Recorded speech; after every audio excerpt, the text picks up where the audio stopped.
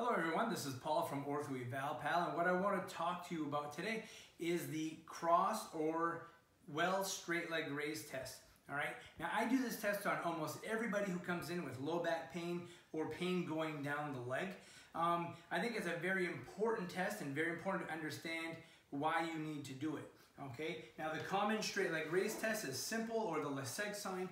You lift the leg straight up, and if they have discomfort, in 40 to 60 degrees, and they have pain shooting down the leg, that's a positive straight leg raise test. Now, imagine that they have a problem on the left side, the pain is going down the leg, and you do a straight leg raise test on this side, and they get more discomfort.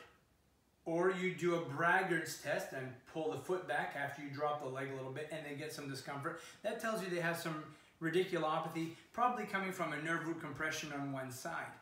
But when you do the well straight leg raise or the cross straight leg raise test, what you're doing is you're lifting the good leg, okay, that doesn't have radicular pain at rest, and as you lift that leg, you ask them where the pain is. And if they tell you that they're getting a reproduction of pain down the affected side while lifting the good leg, then that is a positive well straight leg raise test or positive cross straight leg raise test.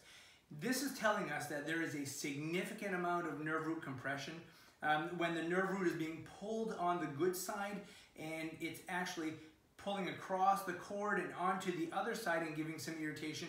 That tells us that usually there's a very large herniated disc in the back.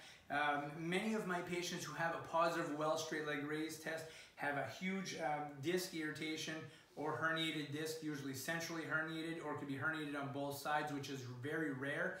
But you need to look into this if you do have somebody with a positive test, because it could be pretty serious. A lot of the patients that I see end up having to have surgery if they have a positive well straight leg raise test. So I hope you enjoyed this video, and please give us a thumbs up if you liked it. Make sure you click on the bell above so that you can get notifications every time we put out a new video.